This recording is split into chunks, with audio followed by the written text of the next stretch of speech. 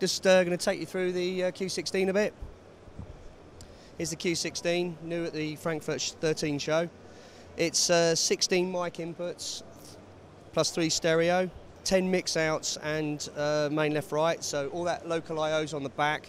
And you've also got your D-Snake Cat 5 on the back to get to the 2412 and the 8.4, and obviously your Mi 1, so Q-16's D-Snake compatible to get to your remote I/O.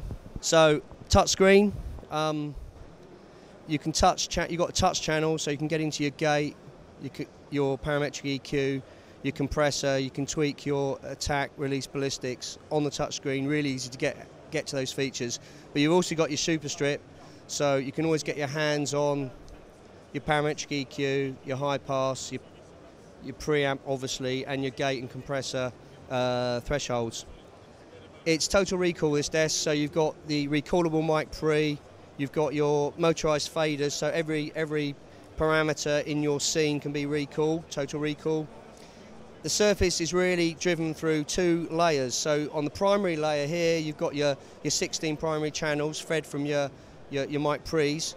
Then on the second layer you've got your 3 stereos, your 4 effects returns, 2 dedicated effects send bus, and your 10 mix masters. On the right hand side you've got your mix selects, so it's really easy to get a mix going. We can select mix 1 there, we could select the processing on mix 1 if you want and check out the graphic EQ or compressor on mix 1, and then obviously you've got your send levels from all the inputs on the primary level 1 to 16, and the top layer there for your stereos and your effects returns. And then as we select down through the mix selects, you get your sends and your masters, and even because we selected select here, you get your processing in view. It brings me around to the stereo mixes have got parametric EQ, and left right has got graphic EQ, and the mono mixes got graphic EQ too.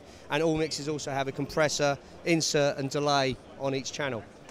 The input processing, which we saw briefly earlier, has a gate, parametric EQ, compressor, obviously the head amp switchable between USB and local I/O. We'll get to the USB sourcing in a minute, and you've got channel linking and delay in that window too.